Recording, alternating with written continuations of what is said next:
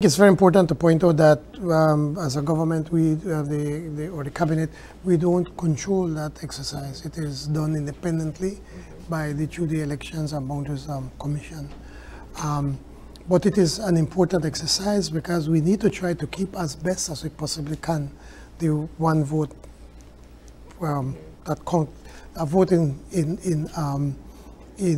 Fort George supposed to count as much as a vote in Orange Rock Central or in Belize Rural South or in Belmopan. And that is why the redistricting will be able to try to change the boundaries and to be able to, for most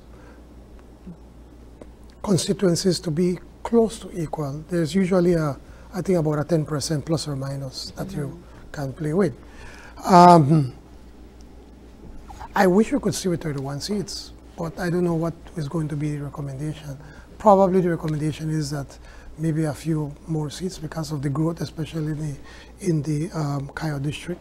Quite likely Belize City is going to lose a few seats because the growth has been outside of Belize City, or the tremendous growth has been outside of Belize City. So we just have to wait and see. Once they make these recommendations, then it goes to the National Assembly, and then the National Assembly would say yes or no.